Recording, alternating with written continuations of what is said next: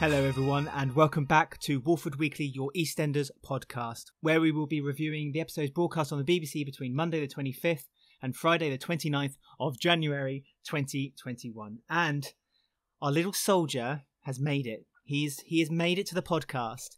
The host with the most, and more importantly, with COVID, it's Rob. Yay! Hi everybody. Yes. He got COVID. it. He got it. It was always going to happen, wasn't it? Share a house with someone, you're going to get it. I'm all right. I'm absolutely fine. It was. I've had a week of it. It's been all right. It's been basically just like a bad cold, effectively. Scariest thing was sort of thinking about like, oh my god, how bad's it going to get?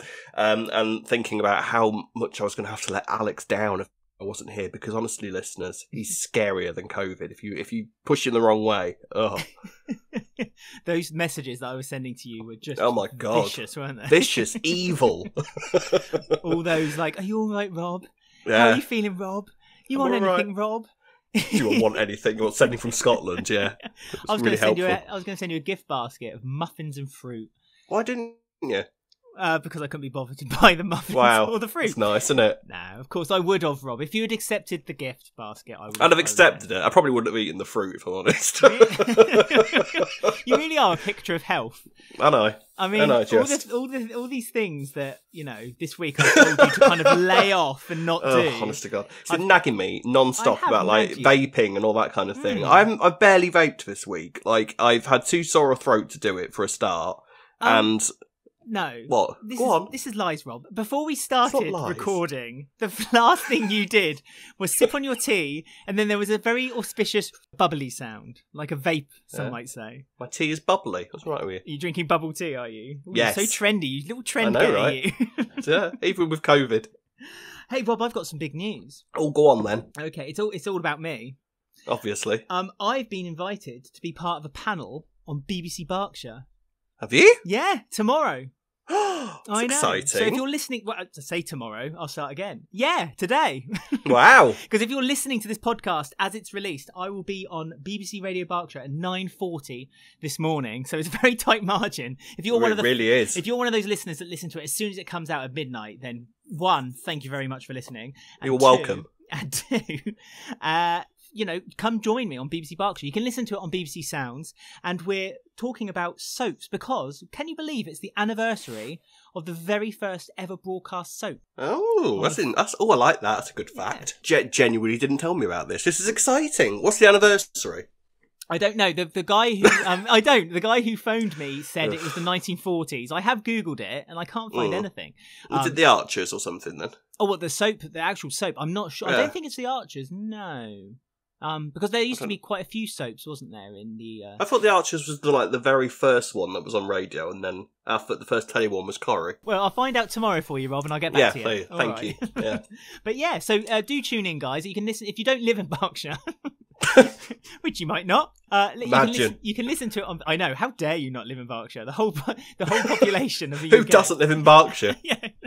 You can listen to it on BBC Sounds, which is a very simple app that you can download. I'm going to pull a rating on this. I'm going to get a bigger rating that EastEnders got this week, I tell you. Yeah, maybe. Yeah. So yes, I look forward to doing that later today, he says, knowing that the recording is earlier than the actual broadcast. Ruined. We are going to talk about this week's EastEnders, and we're going to start off with pretty much how we ended last week, which is Ian's disappearance. Sharon doesn't give a toss. No, she ended up care less. No, she just ended up staying at Phil's in the same bed. Who knows? But I don't think she did. I think she slept. No, I don't think she did. Although, to be fair, it's not just Sharon who couldn't give a toss. Kathy's literally the only one who remotely cares. His kids don't care. Bobby's not bothered. He's called the police, just more out of duty than anything else. Oh, I think that's unfair. I think Bobby's very worried. He put his poor dad. I think he's more worried than Peter seems to be. Peter doesn't care anymore. I think he lost his allowance. No. He lost his love for his father. I mean, so I wonder where he is. Like, we're not going to see him for months now, though, are we? So we're probably not going to find out anything, because we had literally the episode on Monday, and then that was it. That was all that was mentioned about it. Yeah. So I think it will never be mentioned again until Ian's return. Where Willie, do you think he's gone off to someone, or do you think he's just gone off? I don't think he's got anyone to go to, has he? Has he got any relatives that have left, or any? No, I don't think he has he? I wonder if he's gone wandering off to Jane. Whether he's kind of gone seen how that'd Jane be nice. is. If he comes back with Jane, that'd be good. But then I kind of feel that, now Bobby's back, Jane should be back at some point as well, and we haven't had that yet. So I think it'd be nice if when he comes back, he brings Jane with him. I like the idea that he's gone off to see Jane. But are they still in contact? Well, last time Jane contacted him was when he was trying to get Mel's affections. Remember, because Jane was kind of interested in coming back, and Ian just switched off his phone. Do you remember that? So I did forget about that. So do you think Ian might be going there to apologise for ignoring her for the last year? Sorry, about that whole Mel thing. She's dead now, so come back. It's fine. It's not quite so important anymore. No. Like you say, it was a very short little story with Ian this week, but I thought it was worth mentioning just because it's kind of fragmented the Bill family. No one, as you say, seems to, or at least Kathy and Bobby cares more than what Peter does. And Sharon, I'm surprised how cold Sharon is still being about Ian, especially since they kind of hashed it out last week. I think she's still believing Phil, and like Phil has done nothing wrong still. Oh, probably. So Monday she's basically just going around the Vic as per normal, isn't she? Yeah, she's just strutting around. How long will she keep the Vic for? That's another question. Well, there's nothing to stop her kind of keeping it till Ian gets back, is there? Because I think the last thing that Ian's going to do at this point is sort of try any proceedings to get it off her again. However, I think we're stuck with Sharon until Ian. Well, I'll say stuck with Sharon because I don't mind Sharon being there, but she's there until Ian gets back. I think certainly. Ian, I think, is due to return in 3 months. I think is the time frame that they've given him. Do you think a lot of people I've noticed in the comments on our Twitter and on our YouTube this week mentioned that they should have given Ian a Julius theme? I personally don't agree because he's not really left for real. He's just kind of gone off for a break, and I get that he's like, it's a big deal that he is having such a long break because I don't think he's really been away quite as long as this before. I don't know how long is. No, because he went away fairly recently, didn't he? I remember him coming back to discover that the gay bar was a thing. I think that was the last time he had a break, wasn't it? Well, that's when he went to visit Peter, and he started his entrepreneur. He started reading a book about how to be a businessman. Yes, that's right. Yeah. 35 years of business, and he's still trying to work it out. How to business. I'm surprised Ian Bill hasn't written a book, to be honest with you. It would be a fascinating book, that would. It would be a proper coffee table book, wouldn't it, with lots of pictures of Ian Bill just kind of posing in front of all his various businesses he's had, past, present, and perhaps future. Yeah, wearing his place hat. Fish and chip shop the hat. Fish? Yes. An actual fish on his head. He's gutted it from underneath and just put it onto his head. Just a hat-shaped fish. Other stories this week was Frankie and Mick, and basically everyone encouraging Mick to go and report Katie, and Frankie was adamant that he shouldn't, but some new information came out this week that Linda discovered. Didn't it just? Now, I've got to say, you might have to sort of go over this properly for me, because I think fever might have hit me when I was watching this episode, because I was so confused by it. So, now, let's go over the family thing here, because basically what's been discovered is that Katie's done this before, which I think we suspected, didn't we? She's done it a few times before. Yeah. Well. Now, it looked for a minute like Stuart's involvement was going to start here. Yeah, well, Stuart talked about how he always sees the people who used to hover around Katie as teachers' pets when they were younger. And so that kind of triggered something in Linda to think, whoa, hang on, so a lot of young lads were hanging around Katie at the time too, so maybe it's happened more than once. And I think the seed was also planted by Shirley, who was kind of pushing the idea onto Linda, because Shirley really wanted Mick to report it. But Mick was kind of keeping to his word to Frankie that he wouldn't. And also himself, because he felt like his self-respect was kind of going to be diminished if he did go to the police about it. And that was also a theme that kind of ran throughout the week, because even when he did go to the police station to report it, afterwards he was like, oh, I've been emasculated a little bit. I can't fix this toy for my son anymore. And so Linda let him kill a rat, or not even kill a rat, just put a bowl over a rat, just that to kind of like it's sort of I can't be the only one that kind of thought the rat changed sizes a lot during that very short scene, didn't it? Like when it first appeared, it was quite a sizable thing, And then as the scene went on, it kind of got smaller and smaller until I'm pretty sure that he put a bowl over a mouse. Yeah, my favourite thing was Mick's description of the rat as a cheese nut. Cheese nut. I'm going to get that cheese nut for you, Al. Don't you worry about it. And also, I was a little bit upset to discover that Linda has killed a few rats in the past using her stiletto heels. Doesn't surprise me. Oh, it's horrible. It's not nice. It's not nice. But then maybe that's just a London thing. But let us know, listeners in London. Is that a London thing? Specifically to kill rats with your heels? Is that a thing? A stiletto in like an emergency glass box. A rat-stiletto. Yeah. And so if ever you see a rat, break in case of rat, you break the glass and you get the stiletto out and just kill this rat. Yeah. It's a terrible thought. I don't like it. It's got like a scent of cheese about it, and then you can just attract it and whack it on the skull. What a horrible thought. Stuart, as you said, did kind of then lead Linda to questioning who we thought was Frankie's stepbrother. Yeah, this is where I got really confused. Jed. Right, so Jed, and this is the same guy who a few weeks ago came and randomly had a go at Mick, and we said, are we going to see this guy again? It's pretty sure it's the same bloke, wasn't it? Yeah, it was. Yeah. It was. So for a start, and then Frankie at the time, I don't think really said who it was, did she? She mentioned it was the stepbrother to Linda, and Linda kind of took it upon herself then to kind of say, "Oh, can I go to Harry's grave with both of you?" And Harry being Frankie and at the time Jed's brother, their younger brother. Younger brother, right? Yeah. But we then found out that Katie had actually slept with Jed when he was young, because he was quite a young lad. Katie slept with him, and he is actually Harry's dad. Yes, which would make him... I think this is why my brain broke. So this would make... Harry would be Frankie's brother, still. Because it's still... from a mum. It's still Katie's son. Right. So she slept with her son? She slept with her stepson. Right, okay. I don't know whether it's actually her son or whether it's her son from a guy who she maybe got together with. I think it's probably the latter. So she got together with a guy who had already had a son, but then Katie slept with him. He then had Harry. So right. it's Rod's son. Yeah. And it's technically his brother, I guess, because it's Katie's son and Frankie's brother. What a bitch. And he then revealed that he's not the only one who did it. And I must say, that was one moment. Before we started recording, Rob and I said, do you know, we really jinxed this January thing. Because we said, oh, what a great month it's been, fantastic attendance. And this week's been a little bit poor. Yeah. But I thought the reaction from Linda, when she went, like, it was a genuine, it was how I felt as well, as watching this unravel in front of me. I know, it was quite a shocker. We kind of spoke about the possibility that Katie probably has... Mick can't be the only one, and she was a bit too expert at sort of manipulating Mick and all of this sort of thing.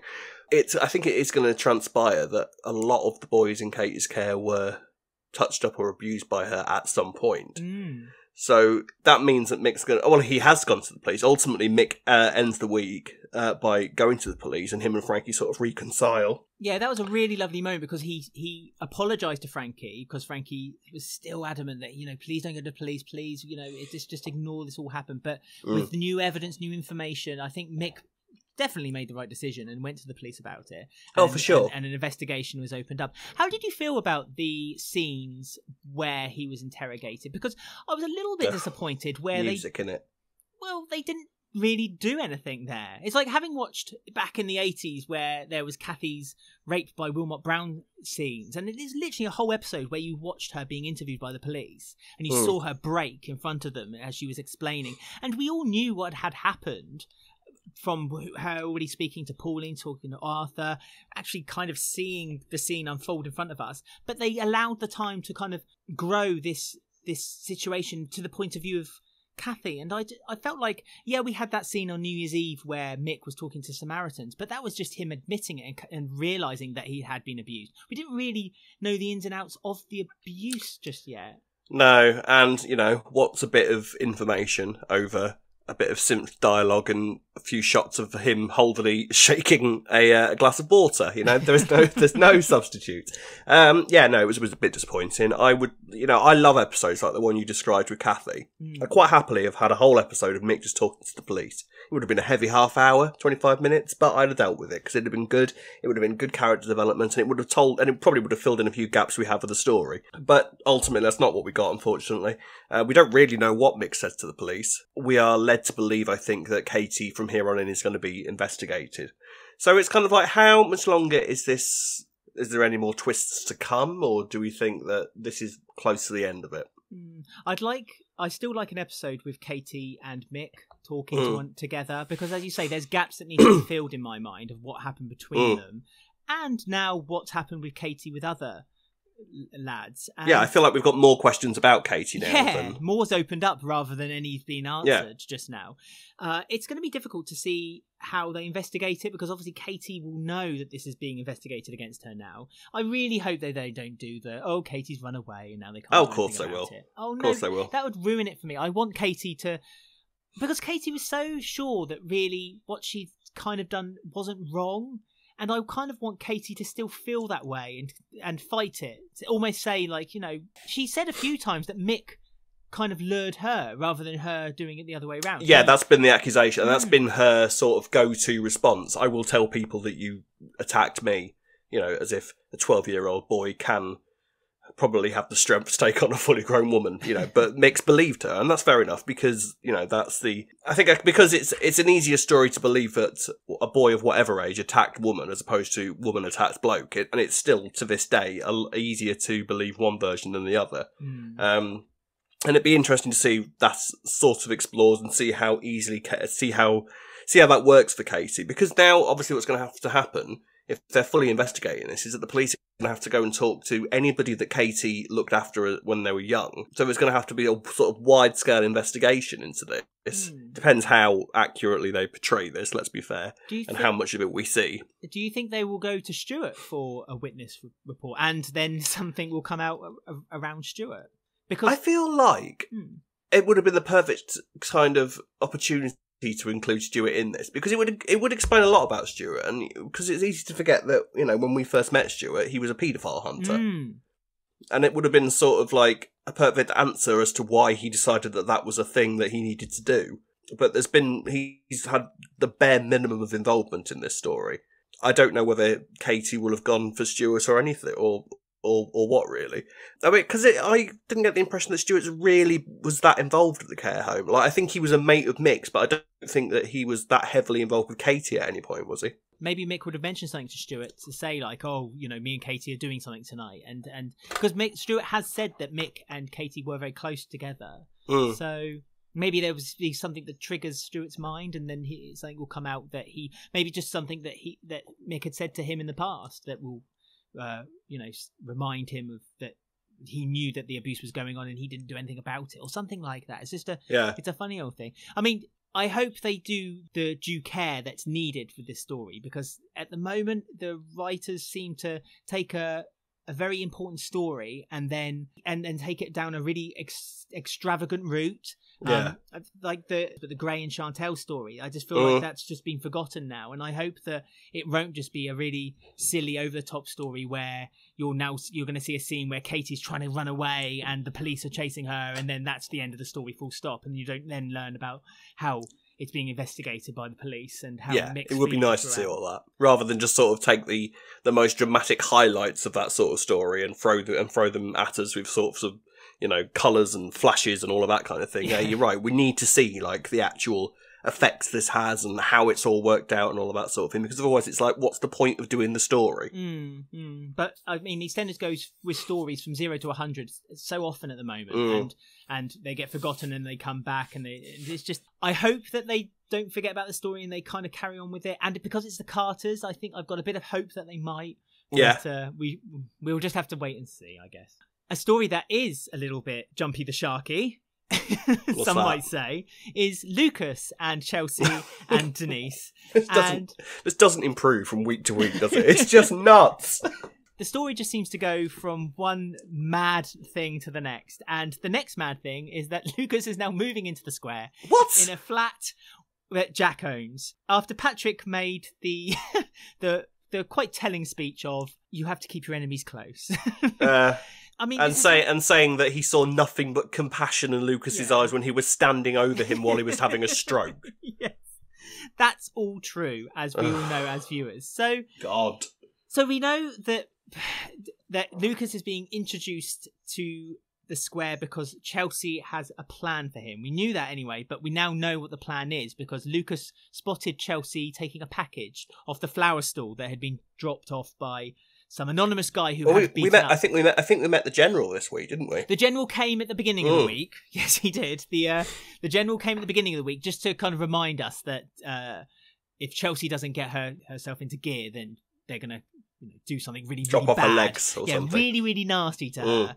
And so she kind of quickly encouraged everyone to let Lucas stay on the square because I think Lucas wanted to go, didn't he? Or he had disappeared last week and no one really knew where he'd gone.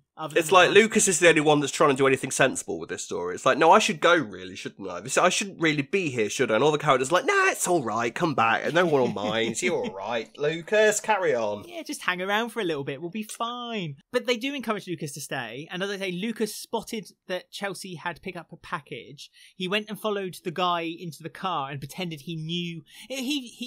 It was very well acted, the fact that he was like, oh, I know about the plan. The plan. Yeah, I know about the plan. Yeah.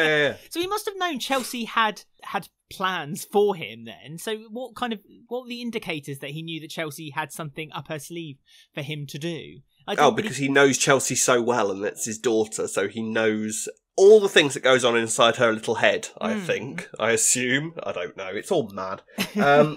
Yeah, so but what is Chelsea actually involved with? Because this sounds like it's some massive drugs operation. Yeah, I think it is.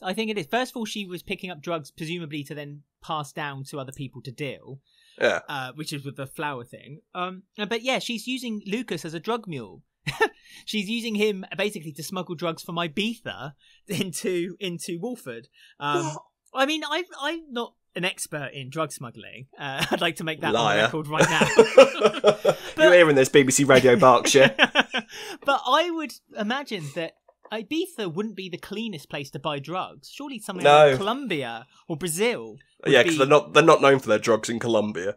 No, exactly, of course not. But do you know what I mean? Ibiza is where normally drugs end up being. It's not where drugs... It's not the source of all drugs. Not that I know hide it in plain sight, innit? They'll never think of looking here. I mean, maybe that's... I don't know, it just seems a bit strange that Ibiza is the destination of choice for your drug smuggling needs. To me. But like I say, I don't have a history. I went to Ibiza once, had a great time. Did you? Yes. Did you? Were you a mule? I was, yes. Yeah. I put them in my teddy. I don't know. It just confused me. I just thought that was a strange destination for them to go. Other than maybe they were just trying to get Lucas, if he didn't know what the plan was, off the scent. But again, why would a very religious man want to go to the party island of the Mediterranean? It's like... None of it makes any sense at all. It's like... But I also want... so I get what Chelsea's plan is, I guess, in the sort of loosest possible terms. But what I'm really confused by at the minute is sort of Lucas's motive. Like, what is Lucas up to? Like, what does Lucas actually want to do? Are we supposed to believe that Lucas actually is trying to get himself sorted and is trying to sort of... Because I don't know if we're supposed to think that Lucas is just sort of being dragged along by sort of EastEnders, the EastEnders way, and is actually trying to just wants to settle down, have a quiet life and sort himself out. And then he's going to kind of, as he's pulled more and more into sort of EastEnders life again, he's going to then start getting temptations of must kill someone. Or what? It seems like there's two separate stories going on there. I think Lucas did just want a quiet life. He just wanted to get out of prison. This is what I mean. Have atonement, because he keeps saying it. He wants his atonement, and just kind of get on. And I think he thought that with Chelsea, it would be a nice, have someone family close by his side. He could get himself through it, because as far as Lucas did know, and Denise knew, and Patrick knew, and Jack knew, Chelsea is an influencer on Instagram.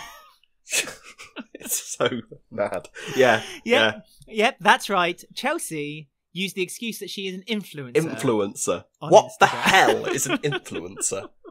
Is that even a word? Well, it's those people who go to Abu Dhabi, isn't it? The ones who are stuck in Abu Dhabi at the moment because they can't fly back because the government won't let them. Oh, yes. It's Apart from Chelsea. Well, she's going to Ibiza. She's doing her influencing in Ibiza.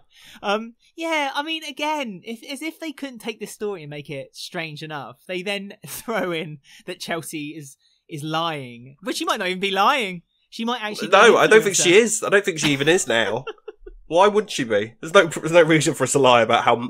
Like, you don't tell a mad lie to cover up the truth. You just don't do that. That's not what happens. But I I think she's using the strength, though, that Denise, Patrick, Jack and Lucas are the kind of people who probably don't use social media, other than maybe Facebook, occasionally to have a little bit of a rant about... Yeah, to sort of post a picture of their dinner that night. Yeah. The other mad thing, obviously, now, is the fact that we are meant to believe that Policeman Jack, the sort of policeman who is that much of a policeman that he likes knocking on his neighbours' doors and showing off his ID because he likes to remind them that he's a policeman, Jack, is now letting a known serial killer live on the square near his kids in one of his houses. I mean, in a way, you got to kind of praise What? Jack. You got to kind of praise Jack a little bit that he's... Why? Well, because, Lucas has done, inverted commas, his time, and so he's got... No, he hasn't, though. This is the mad thing. He's got his How has he release. done his time? He's got his release. He's supposed to be in prison for the rest of his life. He has not done his time. His good behaviour has got him out of prison. Oh, what, like 5 years ago when he tried to escape? Yeah. He's a model prisoner. He's prayed every day. He's everyone loves him in prison. Everyone was like, yeah, let him go out. And so Jack's one of those people who's given him a second chance. He's getting a third, maybe a fourth chance. Lucas has allowed that. I'm saying this tongue firmly in cheek. It's absolutely mad. It makes no sense whatsoever. Some really awful news, and if this isn't a lie, and Lucas is telling the truth, which I'm presuming Lucas is a terrible thing to do. Writers, so randomly as well. Is that Jordan, his son, has died from a drug overdose. Jordan, a wonderful character, someone they could have easily brought back for this story as well, and they've killed him off screen. Of all Absolutely things. mad. Absolutely mad. Last time we saw Jordan was a few years back when he came and randomly landed on the square and was giving Denise problems, and then he sort of just disappeared, didn't he? Yeah. Do you think this is a good idea or a bad idea? I personally think I don't see what it achieves. Absolutely nothing at all. And what made it worse? It was just a passing comment. Yeah. Really, that's all it was. Made no sense. Luke and Denise literally just went, "Oh, boo-hoo," for about 5 minutes, and was like, "Okay, then move over in." it." Yeah. So that's the legacy of Jordan. I can't believe that they did that to that character. Honestly, I was kind of just sat there watching it. I was sipping my tea, so sort of casting one disparaging eye over the screen because of how ridiculous it all was. And then sort of just stopped and was like, what? You've killed off Jordan? It was just like, what? Why? I just think it's a terrible, terrible decision. And I just hope that they do backtrack on it. And I hope this is Lucas lying, but then if Lucas is lying, it kind of goes back on my theory that he came to the square for a quiet life. Why would he lie about that? Yeah, exactly. And but I don't think he is lying though, because otherwise Chelsea would then know either way whether he was lying or not, surely. Because he was living with Chelsea at one point. Yeah. And then and Chelsea kicked him out because he was causing problems. I discovered when I was doing my Chelsea research the other week. So Chelsea would presumably feel some level of guilt about that, because if I hadn't chucked my brother out, then he'd still be alive because I'd be looking after him. Conversations that apparently Chelsea and Denise were having with one another on a weekly basis on a Sunday, which were hours long. Yeah. Did Chelsea never found this out, never thought to drop into conversation. Yeah. Oh, by the way, Jordan died. It's just terrible. Absolutely terrible. Makes no sense. And what worries me is that I don't want it to be true. And if it's not true, then they can't double bluff us with Tina. No, exactly. I was just thinking the exact same thing. So it's either Tina's died or Jordan's died. What would you rather? Which would you rather? Let us know, listeners. Let us know. Comment below if you're listening to this on YouTube, or get in touch with us on our Twitter and Instagram. Details at the end of the podcast. So I understand, Rob, despite being very unwell and popping those paracetamol like they're Tic Tacs and Smarties. Like I'm Chelsea. Yeah. You have made a little game just to make me look like a fool on this podcast. Yes. Listeners, this is Internet History. Okay, so this is internet history. Now, remember I wrote this with COVID, okay? So if there's anything wrong with it, blame COVID and not me. How is COVID? Is he all right? He's alright, he's kind of ticking along. Whilst I've been stuck in the house all day with nothing to do, I've decided to go into the internet history of Walford characters and just have a look at their social medias and have a look at the sort of trends that they like to put on their social media. And I have got 6 current characters that are currently in the show. And what I'm going to do is I'm going to read you 5 hashtags that they have put on their social media talking about themselves and their lives. And it is up to you, Alex, to decipher which character I have taken the social media from, okay? I mean, listeners, your aim is to do better than Alex, okay? Okay. As whose aim isn't that to be, you know? Challenge accepted. Okay, so are you ready for your first set of hashtags? I am. Okay, number 1. Hashtag Belle. Hashtags Kings and Queens. Hashtag Pride of Walford. Hashtag Missing in Action. Hashtag St. Bernard. Oh, I feel like St. Bernard is an obvious thing. Who is that? Missing in action. Yes. Bells of, what is it they called? The bells of, the Bow Bells of London. Well, if I was maybe to give you a little clue and say Belle is a name. Oh, as in Beauty and the Beast? Yes. Gaston, no. No. Oh! Yes? Is it someone who looks like Gaston? Is it like that kind of tricky thing? I would argue they don't look especially like Gaston, no. Okay, because I would have said Jack. No, it's not Jack. Are you going to give up? Let me just take a guess. I'm going to say St. Bernard. Oh, no, who? Bradley had a St. Bernard dog? Or his friend, his girlfriend? Current character. Hashtag Belle, who had a baby called Belle, that's currently in the cast of EastEnders when she first arrived on the square. Okay, hashtag Kings and Queens, if I told you that was to do with chess. Bernie! Bernie Taylor, yes. St. Bernard was Queen Evie's nickname for her, if you remember. That's right. And then she had... Her last big moment was at the Pride of Walford, missing in action because she's never bloody in the show. And Belle was the name of the baby that she was pregnant with when she first arrived on the square, if you remember. I would argue Pride of Walford. It should have been Walford Pride, but that's just... Well, tell that to Bernie. It's her social media, not mine. You know, I agree with you. That's exactly what I would have said. Okay, so an absolutely perfect start so far for me. How are you getting on, listeners? Here is your second set of hashtags. Hashtag Miracle Babies. Hashtag Hurricane. Hashtag Loves a Baldy. Hashtag Biscuit in the Kitchen. Hashtag BAFTA Eyes. I know exactly who it is. With BAFTA Eyes, it must Sealed be it. our Sharon. It is our Sharon. Miracle Babies, because the past 2 kids that she's had, she really shouldn't have been able to have, really, should she? Bless her. And her miraculous womb. But Hurricane Sharon, obviously. Hashtag Hurricane. The very famous trailer. Yes. Biscuit in the Kitchen. That was Dennis, who was having a biscuit in the kitchen. Hashtag loves a baldy, because obviously Sharon loves herself a bold man. Yeah. And then obviously BAFTA Eyes, because Sharon's eyes are their own character, essentially. So well done. 1 out of 2 so far. Thank you. Thank you. Here's your next one. Hashtag Two-Face. Hashtag Wet Himself. Hashtag Life's a Gas. Hashtag Spawn of Satan. Hashtag Pigtails. Pigtails. Life's a Gas. It must be Dottie. It is Dottie. Well done, yes. What's the wet himself thing? When she poured some water over Jim and tried to persuade Dot that he's wet himself. Yes, I do remember that, yeah. Two-Face, obviously, because there's been 2 actors now that have played Dottie. Oh, very clever. Slightly meta, I admit. Life's a Gas, because of the balloon thing, and her and Vinny trying to sell off sort of laughing gas as a drug. And then hashtag Pigtails, obviously, because she used to have pigtails as a kid, and Spawn of Satan, because she is Nick Cotton's kid. 2 out of 3 so far, Alex. Well done. You've got 3 left. Yes, go on. Hashtag Missing Paul. Hashtag 5 hectares. Hashtag Round 2. Hashtag I Beat COVID. Hashtag Different Strokes. I mean, I miss Paul. Surely Paul Coker, that would be.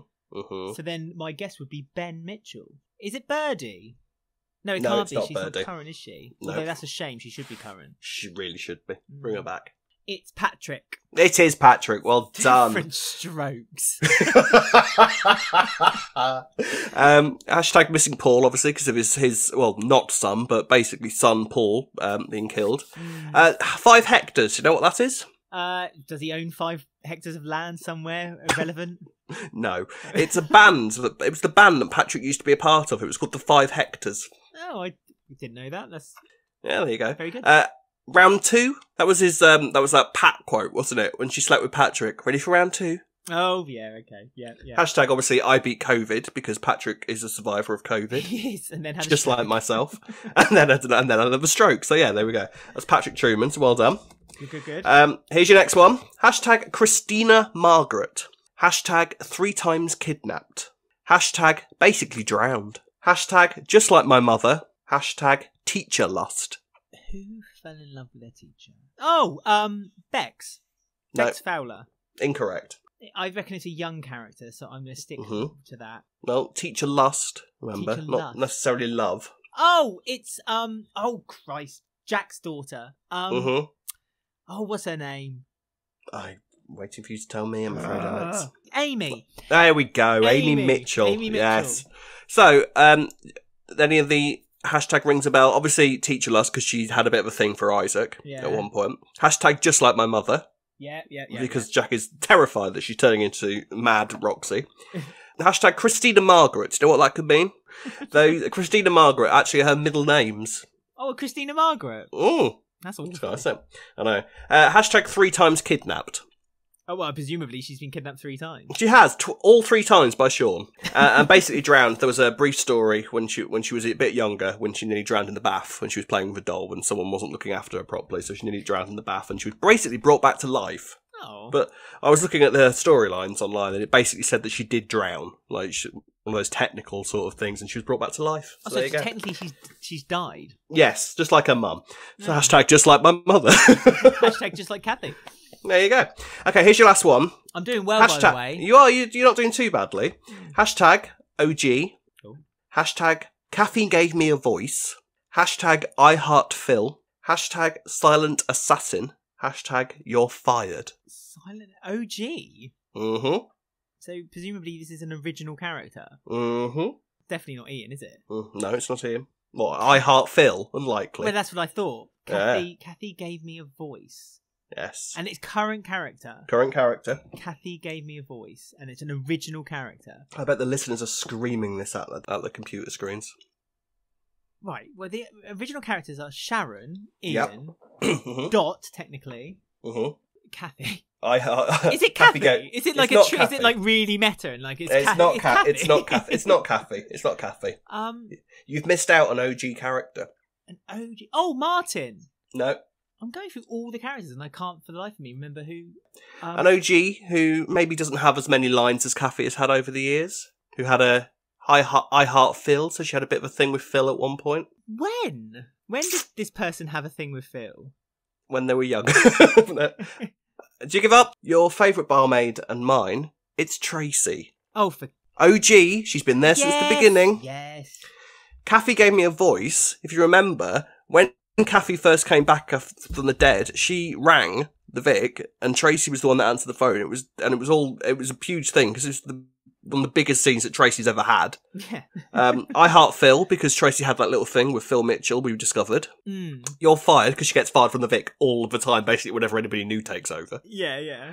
And silent assassin because Tracy was a suspect in the Who Killed Archie storyline. Yes. And Silent Assassin was the nickname that Mo gave her when there was sort of speculation as to who might have killed Archie because she didn't like the way that Janine and Archie were treating her when they owned the Vic. Oh, Tracy. I mean, I should have got that because... you did a whole episode on Tracy. Yes. I was about to say. I did a whole video about Tracy and 10 things you may not have known about Tracy. Is that 11, clearly. So, which now, if you're watching this on YouTube, there'll be a link in the corner of the screen. You're welcome. You're welcome. But okay. Well, I'm quite upset about the Tracy one, but the rest of them I'm very pleased about. And Bernie, there you go. You sandwiched that quiz with a very difficult beginning and a very difficult end. I know. Not bad for COVID, is it? Yeah, not bad at all. Oh. How did you get on, listeners? Let us know how you did. And please feel free to send both Alex and me ideas for games. I've had some great suggestions, so I've got a game ready for the next time when it's my turn, but it's your turn next week. Yeah, get in touch with us. alexwalfordweekly@gmail.com if you want me to play a game with Rob, or if you want Rob to play a game with me, robwalfordweekly@gmail.com. And that was Internet History. Hope you've got your hat ready, Rob. Oh, don't even get me started. The wedding of the year is started. I mean, as if it wasn't bad enough that I had COVID, I had to deal with this week as well. This was the most publicised thing I think I've ever seen for EastEnders. Right. They've had so many stories that they've not publicised as much and has been so much more important than this. And we are very prepared for the backlash we may get for our conversation. Bring it on. I don't care. I battled COVID. The long and short of it is, because it really doesn't need a lot of explanation, is that because Callum can't pick up Lexi from school, and because Lola, in a kind of strange bitch moment, decided that she didn't want to put Callum's name onto the parent pickup list. Because Lola's suddenly the most responsible parent that Walford's ever seen. And also Lexi, the most sickly child that Walford's ever seen. Again, another incident of sickness from Lexi. She's always ill. That poor child. Basically, Lola says, if you want him on the list, you're going to have to marry him. And Ben's like, well, I was going to marry him That's anyway. a great idea. Yeah, because a couple of weeks ago I said, I'm going to marry him to Jay. And Jay has mentioned it a couple of times, and I haven't really followed it up, and now I'm going to. And so on a kind of very fly-away, expectant that Callum would say, yes, Ben asked him to marry him, Callum was a bit like, oh, I thought it would be a bit more romantic than that. And so Lexi and Ben make a huge plan, and somehow Lexi was able to get hold of fireworks. Oh, and not just fireworks, not like fireworks. It was Chinese New Year. What this? Like they stood up there. Honest to God, it was like London on New Year's Eve. These fireworks, it was insane. Destroyed London. If I was an elderly person, I would genuinely think that I'd woken up to the Blitz. It was just, honestly, it looked like there was thousands upon thousands of pounds worth of fireworks going off. Very important characters who should have been there weren't. Phil being one of them. Kathy being another Kathy wasn't one. there. Yeah. But it's happened. And Ben proposed to Callum, but not before Callum proposed to Ben first, because Callum was advised by Whitney that if you love something, grab hold of it with both hands. So he got the blessing from Whitney as well, which was a nice scene. That was a nice moment in it. So what were your highlights for this story? The fact that it didn't feature on Friday. That was probably the best thing. Honestly, I'm sorry. I just, it was nauseating. Maybe I'm just, I mean, actually, there's no maybe about it. I am a bitter, single, twisted human being. You're giving people ammo for what they're going to say to you. Fine, I don't care. Bring it on. Oh, honest to God. I mean, to be fair, it wasn't even like it was well written. The whole episode on Thursday, I have to say, was one of the poorest episodes I've seen of EastEnders in a long, long time, because the whole thing was just so sickly and just so, I understand, I get it, alright, I get it. It was trying to bring a bit of happiness, and Ballum fans all over the world were utterly delighted by the developments that came before them. I get it, I'm delighted for you. I don't care about Ballum particularly. Wow, I don't know. As you separate yourself away from my opinions here, yeah? I got no problem with Ballum, but You're a liar! No, I've got no problem with Ballum as in the relationship between them, because I'm all for gay relationships in soaps. I do have a problem with the way that they perceive Ballum as in they're about to fall out, oh, they're back together again, oh, they're about to fall out, they're back together again. And that's not something I've not hidden. We've talked about it loads of times on this podcast on numerous occasions. I suppose this is meant to be their ultimate, like, now they're going to be forever together. But do you think it was pandering a little bit to a certain fan set? Yes, I do. Do you know what? I'm amazed that they didn't just make the two actors and bubble them for a while so that they could have a really erotic kiss for the gifts to be made out of. I'm amazed that didn't happen. I was surprised by that as well. Amazed. I genuinely thought that, I bet you, any minute now, they're going to start ripping each other's clothes off. They'll have bubbled the two actors just so they can film that scene. I bet you anything. But that's the thing. Ballum started with this very hot, intense relationship between them. And they've been a very fiery relationship as well. And then this happens. This very sugary, sickly scene, and it all ended with Ben resting his head on on Callum's shoulders as we said, this firework, this Chinese New Year firework display went off in the background while you saw the silhouette of them together.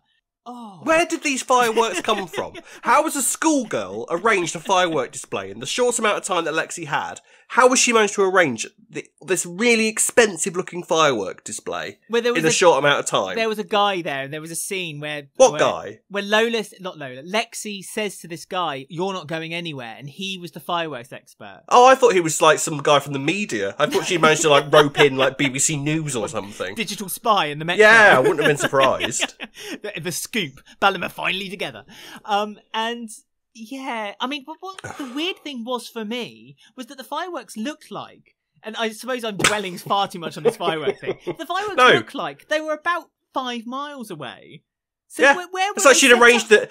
because she'd arranged them all to be at the Thames. Yeah. So again, was the whole of London invited to this proposal that happened at Kathy's nightclub? Yeah, all of this the whole of London was prepared. It was like clap for carers, but everyone, it was boom for Ballum. Boom for Ballum. Hashtag boom for Ballum. This wraps up this kind of relationship between them. Does it? Hella's like. So when's Callum dying then? Well, no, that's what is my question. Clearly. What happens now? Because they're not going to leave them to be happy for very long. No, Callum's going to be dead by the end of the year. Do you think that's what's going to happen? Yeah, convinced. Callum's going to be dead by the end of the year. I can tell you that for nothing. Oh, right. Okay. How do you think he dies at the hands of Ben? Oh, it'll be horrific. No, I imagine Phil will be involved somewhere on the line. What, do you think Phil... Because Callum still has that secret where he betrayed the Mitchells. So that'll all come out, and then some big revenge for it. Probably D.I. Gaffney will run him over on his wedding day or something.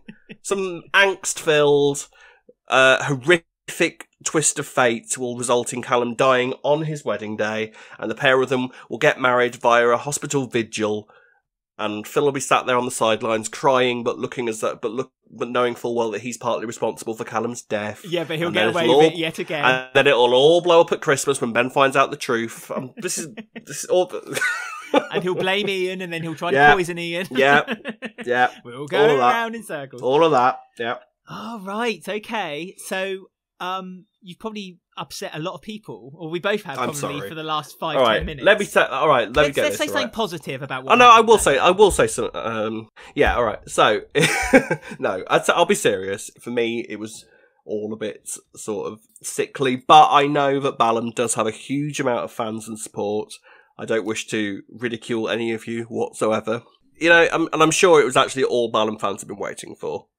This really, really ultra romantic, and let's be fair, it's not like they did it by halves, did they? They went full out for this thing. It was basically that was basically the A story for the whole episode, wasn't it? But this is another thing. It was the same episode where Mick went to the police. Yeah, it was the same episode. Yeah, so it's different moods in one episode. That's texture for you, isn't it? It dampened the Mick story. Oh, and we're meant to be like gunning for this story, and they decided to. If they were going to do this whole wedding proposal thing, I would have much rather they just made it. Yes, I'm about to say this, a whole episode about Ballum, but because it would have been fine, because then it would have just been this one little isolated episode. And it was self-contained, and it could have just been the story of the proposal of Ben and Callum. But it wasn't. It was as well as the Mick thing, and it fizzled out the Mick story, which is one of my complaints I made earlier, which is that they didn't explore it further. And the reason they didn't was because they spent so much time on the carry-on that was the Ben and Callum proposal story. I mean, it was what it was. And do you know what? The mad thing of it as well. So I was looking on social media, and loads of people say, "What a strong episode that was." I loved it. Absolutely loved it. So, our opinion doesn't really matter for anything in the grand scheme of things. If it was wildly enjoyed, then it was wildly enjoyed. It doesn't matter what we think. You're absolutely right. And we need to emphasise this to any listeners out there, because a lot of people tend to get quite upset with sometimes the comments we make. And you have to remember, this is just our opinion. Who cares what we think? Yeah, we are nothing in the grand scheme of things, in the cogs. All right, we're not paid for this. It's all right. In the EastEnders world. So if you think differently to us, please do comment and let us know why you think differently. We do not mind. No. However, one story that I expect everyone to agree with me with is Jay, Honey, and Billy, and the ridiculousness of Billy having any kind of power over how he feels about Honey and what Honey should do with her life. He loves that Janet line, doesn't he? It's a second time he's used that. Oh, yeah, it's really sick he keeps bringing that up as well. Because I don't understand why he's used it twice now. He loves that line, and Jay was just as offended the second time as he said it the first time. Yeah, and then he hit him as well. I mean, we're jumping here, because we must also remember that Billy and his market stall, let's continue the saga that is his money-making scheme, his money-spinning scheme. He bought a teapot this week.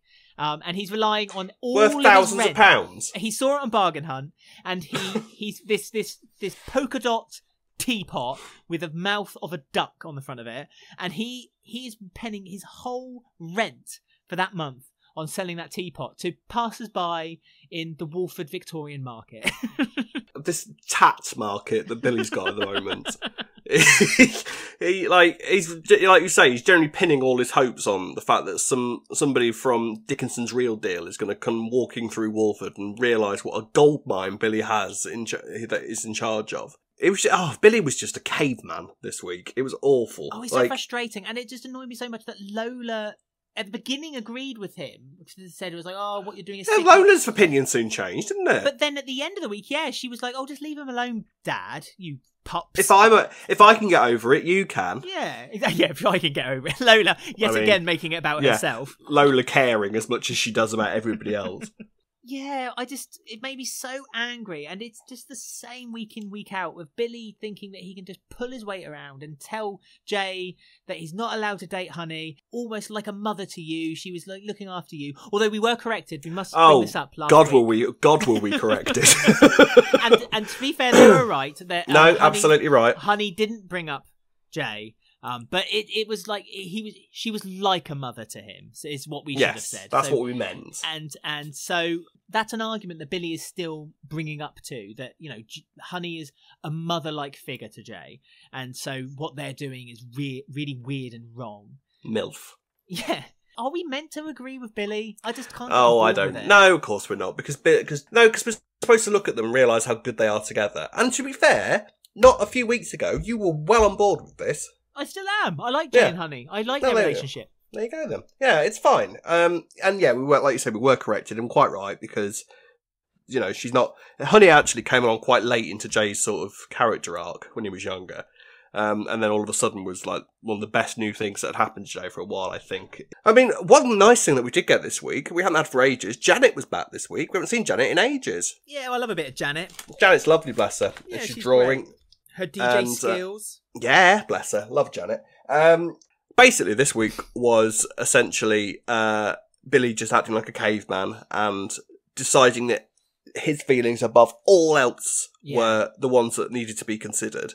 And I'm really glad, actually, that Honey saw him behave the way that he did at the end of the week by smacking Jay and saying all of these really horrible things and just acting like a complete and utter moron. And Jay, an absolute gentleman, as always, even though Billy was saying all these things, even though Billy hit him, he still respected Billy's opinion and did nothing about it. He just stood there and took it and was like, okay, fair enough, Billy, you've had your rant. And that's, I think, was frustrated Billy even more, because Jay's not retaliating. He wanted a fight, didn't he? Of course he did. He wanted Jay to sort of go at him, so it sort of vindicated Billy's opinion of him. Yeah, exactly. And he can't do that. And he broke his teapot. And he broke his teapot. He did. He smashed his teapot dramatically on the ground. What would David Dickinson stormed say? Off. I know. That's not the real deal. That's not the real deal. One last story then, and it's another love story, or is it? Potentially. We don't know. It could be. Maybe it is. Maybe it isn't. But Gray has got intentions for Whitney after discovering that Chantel had seen a family solicitor, because he bumped into Gray and said, sorry about the news about Chantel. Fit family solicitor was back this week. He was. And Gray has felt betrayed now by Chantel. The final death nail is in the coffin of Chantel's relationship. It's admirable, really, how surprised Gray is whenever he discovers any sort of thing that Chantel was thinking of deserting him. It's amazing. Like, he's genuinely surprised whenever he discovers any of this. It's amazing, really. I know, but he knew that she was doing it. He looked into her internet history, and it was obvious that it was doing it. So it seemed a bit strange that it came as a bit of a shock to him again. Maybe he kind of put it to the back of his mind because what had happened to Chantel, his hand at it, and so he still felt a bit remorseful, a bit angry, a bit sad about what he had done, and he so had those feelings. But that was it. He's given up on them now, and he's now pushing himself a little bit onto Whitney. And where, first of all, Whitney was a little bit charmed by it and felt quite safe, I think she sees that Gray is almost going a bit too quickly toward her affections. Yeah, I mean, this is Whitney we're talking about here. Someone who acts not like she was trying to snog Gray not so long ago. And even Whitney's kind of like, do you know what? I think we should slow down a little bit. So basically says that this is going to happen at some point, probably quite soon. Because Gray basically spends the week trying to get Whitney drunk. Yes. Like, essentially. Like, they had some of the biggest glasses of wine I've ever seen in my life on Friday's episode. And after having had 3 bottles the night before, and so all Gray's to herself as all well. to herself, apparently. So Gray's immediate response to that is, oh, I know, I'll get her drunk again when she's got a hangover from wine. I'm sorry, for realistic stakes for a start, if you're hungover from wine, the last thing you want the next day is another glass of wine. Oh, it would make you gag, wouldn't it? That's especially not hair red of dog wine. territory. Are you having a laugh? God, especially red wine. I mean, your mouth, especially if you're... I know Whitney's not a smoker, but if you're a smoker and you drank red wine, your mouth is literally like the desert. Like the desert sand. I know, same. You're just like, when you wake up in the morning. It's not great. It's not good. Have you ever woken up in the morning and kind of leant over to have what you think is a can of Coke? Oh, yeah, and then it's you pour wine. it down well, no, it's not wine. It's literally what was an ashtray the night before. And so you've got a mouthful of cigarettes in your mouth. Yeah, done that. Yeah, same. Yeah. So have I. Yeah. Let us know if you've done it too. God, are we classy? We are classy birds. Gray is showing a little bit of enviousness toward Whitney's friendship toward Cush as well. Did you spot that? Yes. And also, did you spot Cush and Whitney? Is that a thing that's what do you think? This is what's worrying me because there's theories thrown out there that there is a Cush and Whitney about to happen. Oh, really? Yep, Ooh. and it could possibly be the exit story for Cush. Whitney was just the last straw for Cush. Well, it might be the last straw for Gray, if you know what I mean. Wink, wink. Oh, don't you dare. I'm afraid so. Don't you dare. Gray killing Cush. Is that what you mean? I couldn't possibly mention it. I will riot if that's what happens. There's theories going out there right now. As long as there are only theories. Yeah, but theories, you know what happens. Theories are, especially with EastEnders at the moment. Yeah, that's true. No, I'm not having that. I will kick off if that's what happens. God, it's the sort of thing. No, because this is turning Gray into sort of a serial killer, and it's completely the wrong direction for this story to be going in. I don't like it. I don't like it at all. It's ruined any kind of ethos. Ethos, is that the word? Pathos. Thank you. And it's been kind of waning now anyway, and it's just, if they were to take that route, I think it's just ruined. Basically, they might as well not have done the Chantel story and just had Gray come into the soap as a serial psycho. As a psycho. Because that would also mean that both of Carmel's sons will have been murdered. And it means that there's 2 serial killers on the square at the moment, Lucas and Gray. But don't you think that's a bit weird as well, that dynamic? Yes, that's like ridiculous. A serial killer should be almost like a murder or a death on a soap. It should be rare. It should be a big deal. And both... not just kind of shrug. Yeah, there's a serial killer on the square. Of course there is. Yeah. No. They're staying with the people they tried to kill. I do think Cush and Whitney are quite well suited, though, because you've also got to remember, of course, that Kat and Cush aren't a thing anymore. Cush is single. The funny thing with Cush is that every relationship he's had the last couple, with Denise and with Kat, there must be something about that character. They just work. Cush and someone just work really well as a relationship. Which makes it even a bigger shame that they're kind of losing. We're losing Cush as a character. Yeah, no, absolutely. Because Cush is, like you say, it's one of those characters that kind of just tends to work with whoever he goes to. He's quite an adaptable character in that sense. Yeah. God, Gray's a chauvinist as well, isn't he? I mean, I know it's not high. He's not a guy, the sort of person that's got a huge amount of positives about him, but he's a chauvinist as hell. Like, he just looks at Whitney and kind of sees hired help. Yeah, and then a woman he can, he can order around, and he sees everything he needs to in Whitney as well as a potential victim for the future, I think, as well, because she is she's cheerful, she's happy, she's very easy to manipulate, And you look at Whitney and she is exactly the sort of person that someone like Gray would go for. It's not looking good. Poor Whitney just goes from one bad relationship to the next, doesn't she? Well, it's not even that. She goes from one abuser to the next. Yeah, exactly that. So that was Walford all wrapped up this week. I think it's time that we read out a couple of comments that you sent in to us on I Ain't Want to Gossip. You know me, I ain't want to gossip. This week I received an email. Don't forget you can get in touch with us with all the details we will say at the end of the show. And it's from James Hood, who asked us a question. He has said, what would your thoughts be if this year's anniversary special, they would bring back Little Mo Slater and Freddie Slater? Also, oh, that'd be nice. Also, I bloody love your podcast and it brightens up my Sunday. Oh, thank you. Yeah, thanks, James, for that. Thank you, James. Would you like to see Little Mo return? And if she was to return, what would her story be? Do you think she'd get tied up with Billy? It would stop Billy being so hooked up on blooming honey? Well, I mean, I'd like to think that Little Mo has had some sense since she went away. But her and Billy were quite close at one point, weren't they? Well, they came up on EastEnders best proposals of the history of EastEnders on their Twitter. In ever? Yeah. Oh, really? Ever, oh, wow. Yeah. So, I think that it would be nice and also it'd be nice to bring Little Mo back to sort of build, because Little Mo was an amazing character. She was great, and she was really unique as well in the way that she was portrayed. And it'd be nice to sort of maybe start to build the Slaters back up again and throw an extra old ingredient in there to sort of build it up a little bit again, because I feel the Slaters are sort of losing their way as a big old family unit. So it'd be nice to sort of bring Little Mo back and sort of have that unit grow again. I'd be all for that. And how old could Freddie be now? I was about to ask the same question. I'm not sure.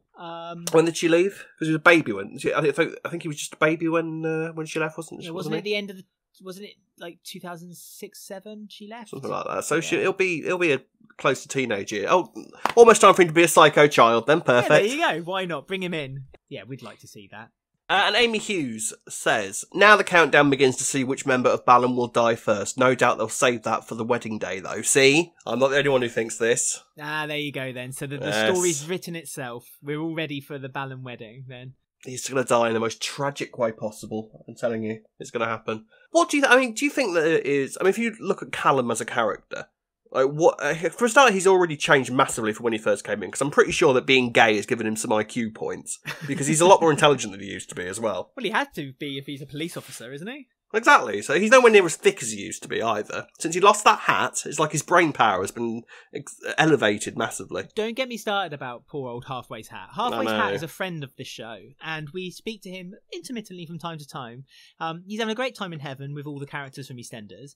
And Callum, on an interview on The One Show this week, which is a UK programme I wouldn't get too excited about, and he said that he didn't miss the hat. He said, I used to wear a hat, and I'm glad I don't have to wear it anymore. I was like, how dare you? I made you for that hat. That hat, I mean, as I say, Halfway's Hat was very upset with that comment. Let me tell you, he phoned us up on the Heaven hotline and told us a few things, I tell you. How can people get in touch with us, Rob? You can contact us on Twitter and Instagram at Walford Weekly. You can find us on Facebook at Walford Weekly Podcast. On YouTube, don't forget to like, subscribe and click the bell to get notifications about our spoiler videos. You can listen to us on Apple, Podbean, Spotify or any of your favourite podcast sites. Don't forget, if you have any ideas for games or just want to have a chat, contact us at robwalfordweekly@gmail.com or alexwalfordweekly@gmail.com. We shall be back next week. I shall hopefully be better by then, and Alex hopefully still won't have COVID. Until then, goodbye. Bye, everyone.